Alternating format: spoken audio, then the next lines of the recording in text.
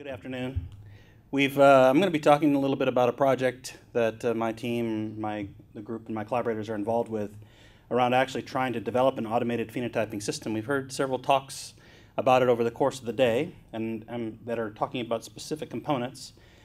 I was trying to focus in on, with this particular talk, on the last component, which is how does it relate to genetics and genetic enhancement. So that's the sort of the transition I'm going to make here. But I'm also going to try to draw a picture of what this project actually entails. So one of the things, so I'm a life scientist. I'm interested in genetics and genes and genetic resources and adaptation of plants to climate variability and things of that nature. And one of the things that's happened in the last 15 years is genomics has totally changed the landscape of how we do genetic science.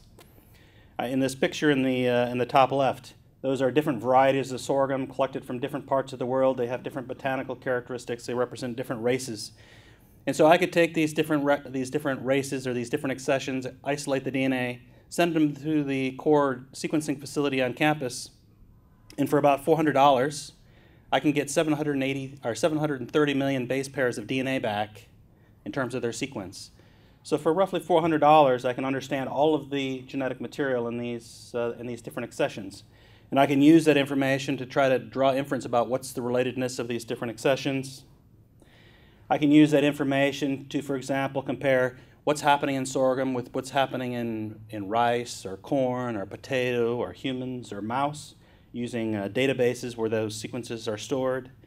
Depending on the hypotheses that come out of that type of analysis, I might request genetic resources where I knock out genes and test the effects of those mutants to try to verify gene function. So in genomics, the state of the art is big data. So for $400, I can get 730 million base pairs of DNA. We've talked about phenomics. So phenomics is the study of plant characteristics or traits. Traditional phenotyping is very, very expensive. So for example, I develop a new sorghum variety and I submit it for testing to the Purdue testing program for $325, just a little less than what I spend for sequencing. I can test the variety in 4 locations and they'll send me about 3 or 4 data points for each location. So I'll have maybe 15 data points for $325 or 730 million data points for $400. So there's a problem, there's a challenge trying to link those two things up. And the kind of data that I might get would include data collected by people walking around the field with little instruments, or analyses of the grain, or analysis of plant growth and development characteristics. So clearly bottlenecks in our ability to collect high-resolution phenotypic data limit our ability to bring those two data sets together. Large genetic data sets, very small phenotypic data sets. And so a number of institutions over the last few years have been investing in a research platform or platforms that allow scientists to do phenomics in new sorts of ways. And so in a couple weeks, actually I think 2 weeks from tomorrow, Purdue is going to be opening up something called the Indiana Corn and Soybean Innovation Center, a 25,000 square foot automated phenotyping research laboratory. And the intent of the facility is to develop large and small field robots, to develop UAV data collection systems, to develop sensors that can be used to look at water, plant, and soil characteristics. And so with that development, we're looking at what's the state of the art. What we're hoping moving forward is that this is massive data, and data in terms of size, similar to what is available to geneticists. And so we have a project that was funded by the ARPA-E program, the ARPA-E Terra program of DOE, and it's called Automated Sorghum Field Phenotyping and Trait Development. And the objective is to develop essentially the remote sensing platforms, or automated phenotyping platforms. And we're looking at 2 different types: ground-based, or sort of wheeled platforms, robot-based platforms, and UAV-based platforms. If you look at the picture on the right, you can get an idea. Those are 3 different types of sorghum that would be represented, sort of the phenological variation that's represented in this crop. Those little ones on the bottom left, those would be grain sorghum types, about 1 meter tall. The 2 larger ones in the back represent either sorghum Sudan hybrids or biomass type hybrids. So one of the things that I'm most excited about this project is that we were able to develop a team that's really transdisciplinary. So in this team, we have folks, if you look at the list on the right, and these are essentially the co-authors on this paper, we have people from the College of Engineering at Purdue, and the people coming out of the College of Engineering represent information technology, remote sensing, sensing analysis, data acquisition, the typical types of engineering and computer science expertise. And they're not just any old faculty members. We have leaders in the field coming out of the College of Engineering. We also reached into the College of Technology, and so we have specifically reaching out to aviation technology because there's a lot of challenges with collecting this type of information from these UAV platforms. And then we have plant scientists coming from the College of Agriculture. And we also collaborate with IBM. And so IBM, we have a number of scientists, several of them here, bringing in expertise in machine learning, data mining, data analysis, analytics. And we have the last subgroup of our team represents crop modeling. And the crop modeler on our team is from Australia, from CSIRO. And so it's really this really incredibly diverse group of scientists representing these different disciplines, allowing us to sit down together on a relatively frequent basis and have discussions about how do we move this project forward.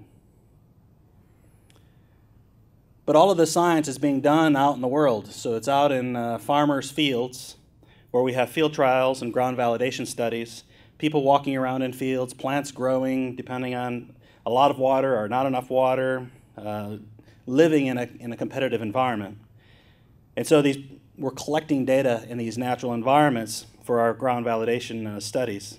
And so there's two major studies. There's the calibration experiments, where we grow a variety of different types of sorghum, collect a lot of ground data. So for example, that might include this panel down here in the bottom left, where we have, I think the last time we did this experiment, there were 18 people, most of them with PhDs, running around, harvesting plants, bringing them to campus, bringing them to the phenotyping platform and characterizing them for lots of traits. So that ground validation data, the ground truthing data, is largely data collected by hand. In terms of the Phenomobile, that's one of the types of platforms that we're working with. It's actually a commercial spray chassis, and we're using the boom, a customized boom, with sensors mounted on them to collect data as it moves over the top of the crop. The UAVs, we have both commercial off-the-shelf type platforms as well as specialized platforms. This is a picture of Evan with a customized platform that was designed to try to fly as slow as possible to be optimized for the type of payload that we're carrying. What types of traits and data are we collecting? Some of them are obvious ones. We've talked about them: stem diameter, plant height, leaf size and shape, etc. We're looking at physiological traits such as canopy temperature and chlorophyll content, nitrogen use, derived traits, many of them related to plant growth and development, related to vegetation indices. And we're actually harvesting tissue from all of these from plants representing all of these plots to look at their molecular or their biochemical characteristics as well. And they were being evaluated with multispectral, hyperspectral, LIDAR, thermal IR types of sensors.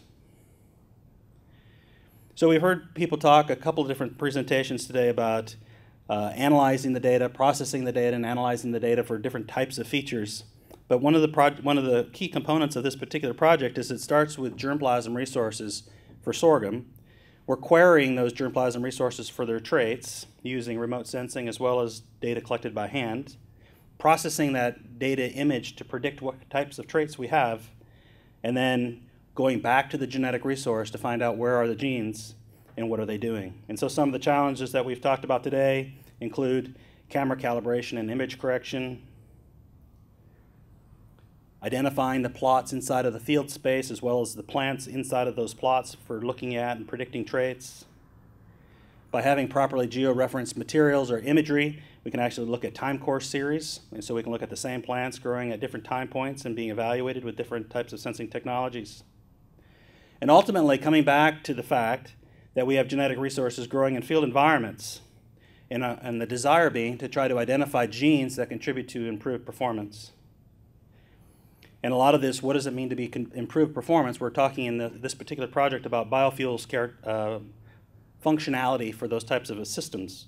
And so we're developing an understanding of the natural variation for these traits, as well as, for example, here on the right, we've identified over 25 mutants that have modified biochemical characteristics that make it easier to extract biofuels from these types of plant materials.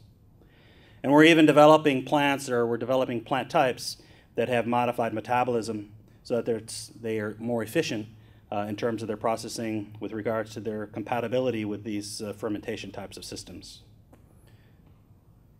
So all in all, this is a project that's really, we've talked about different pieces of it at different times today, but it's a large project that requires interaction amongst the different team players, both different multidisciplinary groups at a single institution like Purdue, but also reaching out to our collaborators in the private sector and at other institutions. And one of the things I said when I started talking this morning was I was excited to have an opportunity to come talk to you today, was again about trying to reach out and look for opportunities for synergism and look for opportunities to push this research forward.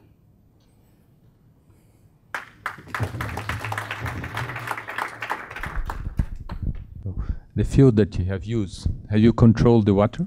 Is this natural water in there?